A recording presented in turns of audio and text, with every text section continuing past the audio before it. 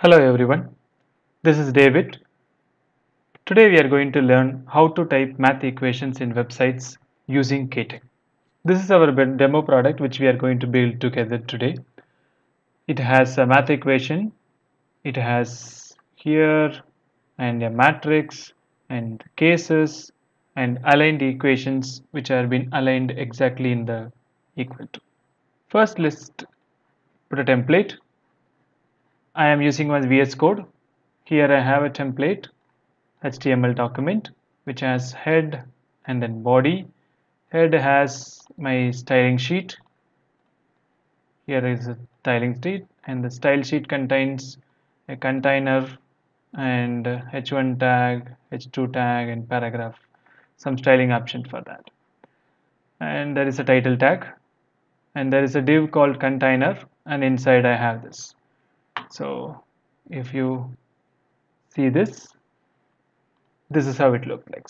Okay, let's go to KaTeX.org. You can type KaTeX.org and click on installation.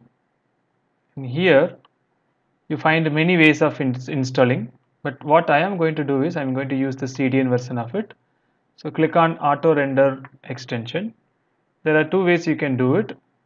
I'm going to do the second one because once the document is loaded, then only I wanted to render this math in environment.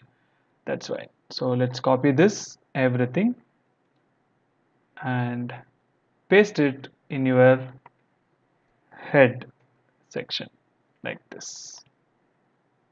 Paste.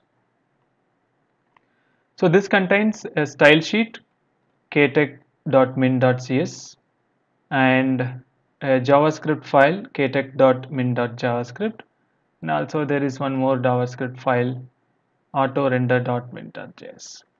And also it comes with one extra script which I'm going to talk about it little while. So first let's check whether it has been integrated or not. So to type mathematical expressions, let me type